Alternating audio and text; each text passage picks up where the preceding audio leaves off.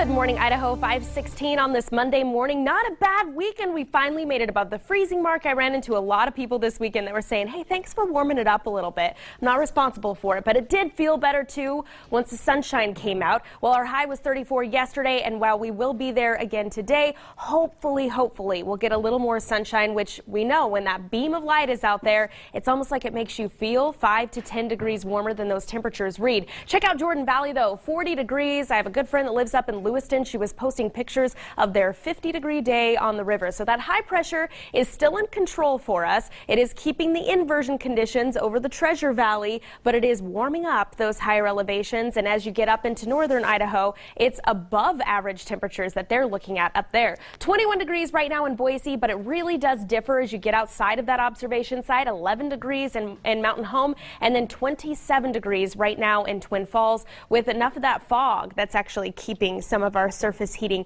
just sucked in those valley locations. Now, the fog is the big headline for today. The inversion not helping that situation, and that's going to keep the fog from actually burning off or mixing back out into the atmosphere.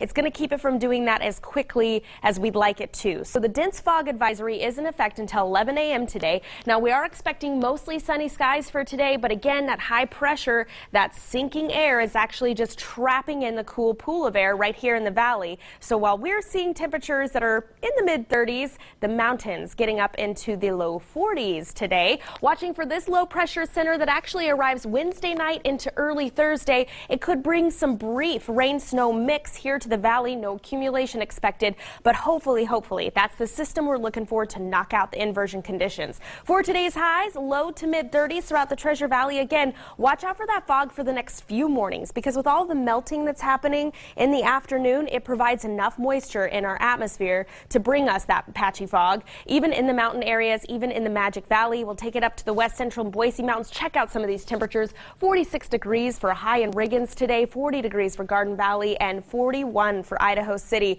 You can see that inversion's in place when those higher elevations are warmer than what we're seeing here in the valley. So if you want to warm up, you got to go up, and that's also where you'll get above our stagnant air that we have here hanging out in the valley as well. Here's that low pressure center I was talking about. Storm system that's very quick moving. Wednesday night into early Thursday could bring some snow showers. No accumulation expected, and hopefully milder temperatures